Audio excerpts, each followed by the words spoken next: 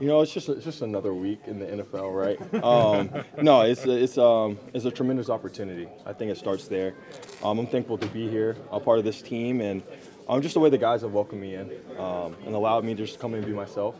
I'm excited to lead this weekend. I know it's a big game. Obviously, I haven't been here the entire year, but anytime you have a chance to go to the playoffs, it's a tremendous opportunity. I'm excited for it. Does it validate your 6-year journey? I wouldn't say that. I wouldn't say I'm seeking any validation. Everyone's journey to wherever they are, your journey, my journey.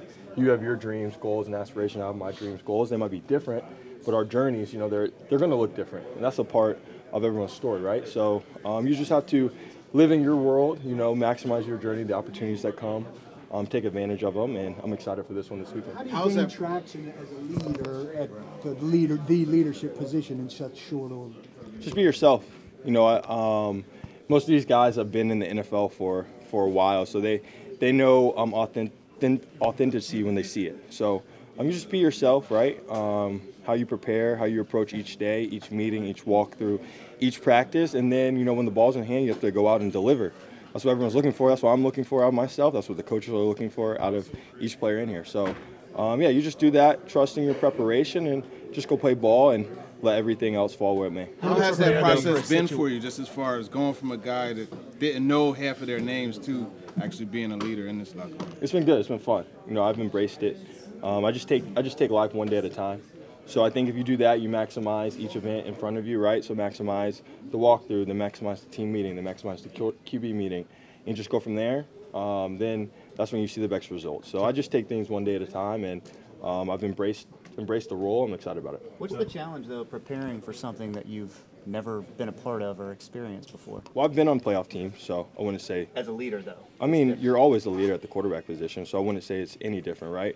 Whether you're the starting quarterback or you're the two, there's just so much pressure, right? Because when you're the backup, now it's like, hey, you have to really emulate the offense that we're seeing perfectly because we need to see as many good reps as we can before the game comes. So at the quarterback position, the pressure's already there, always there. It's always on your shoulder. You're always a leader. You're always viewed in the leadership role. So for me, I just be myself, take it one day at a time. What did Mike tell you, and maybe what has kind of gone through your mind in the 24, 40 hours since as far as excitement level for Saturday? Yeah,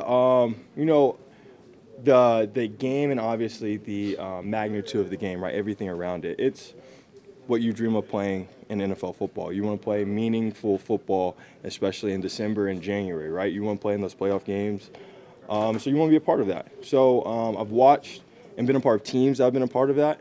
So to play in it, there's a lot of excitement around it, but there's also recognition in the preparation, right? The lead up to it, the maximizing today being Tuesday, a Wednesday practice, maximizing those reps and my encounters with my teammates and helping them get prepared, help them see what I'm seeing from the quarterback position, so that when Saturday comes, we just go play football. And all the emotions out of it is taken away.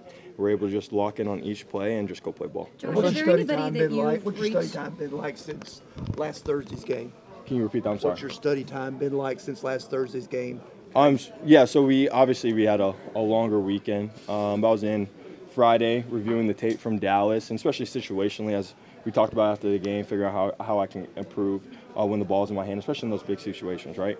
So studying that with the coaches, coming in, rest, recovery, and then from there it's been watching film of Jacksonville, getting a feel from them, whether it was the Titans last game, which I obviously wasn't here for, or the other games that they played. Just getting a feel for their defense, their personnel. So I will say it's pretty routine from that standpoint, just because I pride myself in my preparation. So at this point, there's no point in changing that preparation. This is a very unique situation that you're kind of jumping into. Is there anybody you reached out to just for some motivational words or advice in any way? No, I wouldn't say that. I just rely on my support group. I have a great support group with my family and the people that I have around me. So just rely on them and staying narrowly focused, right? There's obviously, when we play quarterback in the NFL and you're in a huge game, right, there's a lot of noise around it. But, you just got to stay focused on the task at hand, right?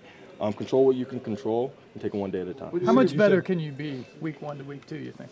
I think I can definitely be better, as we talked about situationally. I think there'll be a large jump. Obviously, when you haven't been in there getting the reps week in and week out, it takes a second to get back accustomed to that.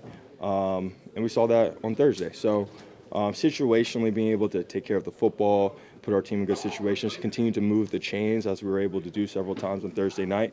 I think that's where the game is that's what the game's going to come down to. And me personally, that's what I'm focused on. I'm excited for that opportunity. You know, I think this is bigger than football. This is about a young man fighting for his life. So definitely my thoughts and prayers are with him and his family. And we, you know, obviously we addressed it as a team, and, you know, guys kind of, you know, spoke how they thought about it and everything. It's just a crazy situation. Something I've never seen playing football, especially not in the NFL. It's just crazy. Coach Vrabel said he was in awe of how the Bengals and Bills really kind of supported each other through that time. Yeah, because like I said, this is bigger than football. Like nobody, like they would have had to cancel the game, because I don't think anybody seeing that and watching somebody getting performed CPR on the field and then having to play football again. You know, people were very emotional because, like you said, that could have been somebody in our locker room. That could have been one of our brothers in the locker room, and I know that I would have felt, you know, similar as far as being emotional. So, like I said, it's just a serious time right now. It's just for me, especially last night, was a deep moment of reflection, you know, about, you know, you just never know what can happen on when it may be your time or anything like that. So I just text some people that I loved and just told them I love them and things like that. Was it a reminder, KB, of just how violent the game is and the choices that you guys make to put yourself in harm's way going out there? It's a big reminder. You know, I don't think anybody that plays this game goes into a game thinking life or death, literally. But we definitely understand the seriousness of the injuries that can happen, especially usually thinking more long-term. But, I mean, to see something like that just gives you a reminder, like, you know, I've been blessed to be able to play this game for as long as I have and to be as healthy as I've been, and I don't take that for granted. That's why I do so much recovery and do so much different things, just because of just the dangers of this game. But nobody can prepare for anything that happened last night. It's been 2019 since you guys played a road playoff game. This isn't necessarily defined as a playoff game, but that's kind of going to be the atmosphere, isn't it? For sure. It should be an electric environment. It's a winner-go-home game for both teams, so both teams are going to play extremely hard. It's going to be played like a playoff game, so you want to play games like this. I mean, it's going to be Saturday night prime time.